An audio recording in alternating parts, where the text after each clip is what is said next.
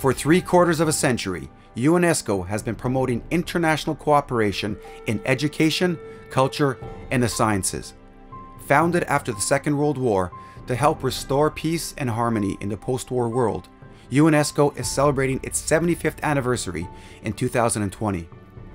Founders of this organization were aware that the defenses of peace must be constructed in the minds of men and women. We Ukrainians fully understand the wisdom of those words from UNESCO Constitution. We suffered a lot during the war. Now we are defending our liberty. We highly value and support UNESCO important mission. In most people's minds, the organization is associated with the monuments, parks, and other heritage sites under its protection. Since May 12, 1954, Ukraine has had the privilege of being a full member of UNESCO.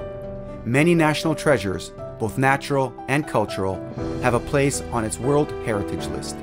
Lviv, the ensemble of the historic center. Residents of Bukovinian and Dalmatian metropolitans.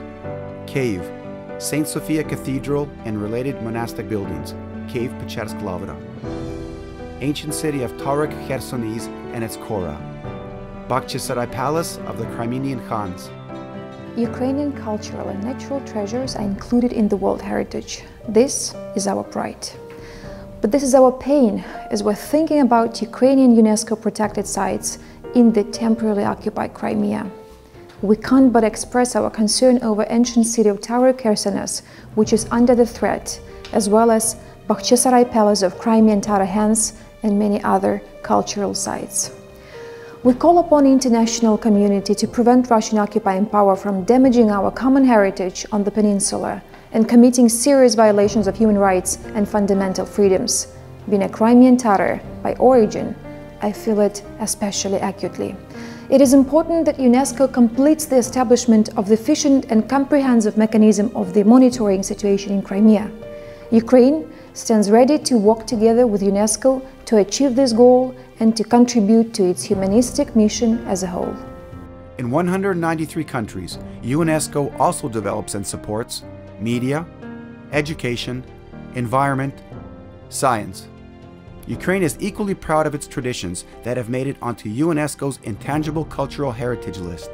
Tradition of Kosiv painted ceramics, Petrikivka decorative painting, and the Cossack songs of the Dnipropetrovsk region.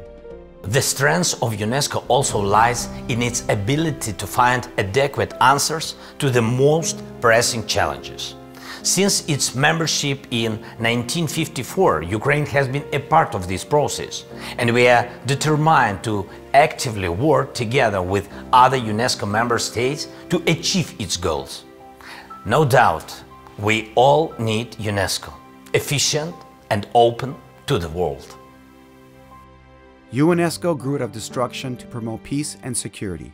Now, 75 years on, its work is as relevant as ever. From all of Ukraine, thank you for 75 years of vital work.